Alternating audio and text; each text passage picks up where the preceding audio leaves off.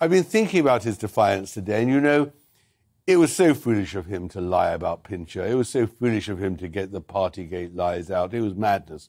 But in the end, it's his defiance. It is what he learned. I've described it before to you, that terrible, terrible child he had looking at Stanley, his father, beating his mother and lying about the adultery and all this sort of thing. And the defiance today was just as the lies about Pincher or Partygate.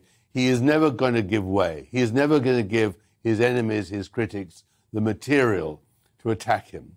And today I think we saw the real tough Boris, who we thought we'd elected in 2019, who we thought was going to pursue with vision and with resilience and strength and energy his agenda.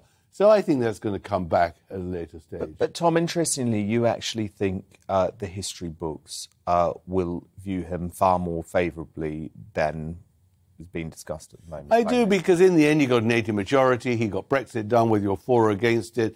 It was a referendum result. He did very well in COVID. He had to fight really left-wing scientists who were urging him to close down the country forever and all the rest of it. He then lost his way. I think he lost his way because of COVID, the long COVID, because of Carrie, because he just didn't appoint the right people, and he didn't understand how awful the civil service is. And Simon Case, the cabinet secretary, is really one of the worst appointments he could ever have made. And I think he'll rue the day, and that's why he'll come back in a few years. And I think to some extent he looked at Churchill.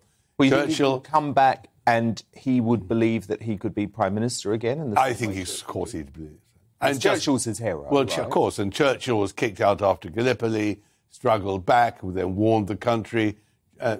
Same age. I mean, you know, he undoubtedly thinks the country will want him back at a later stage.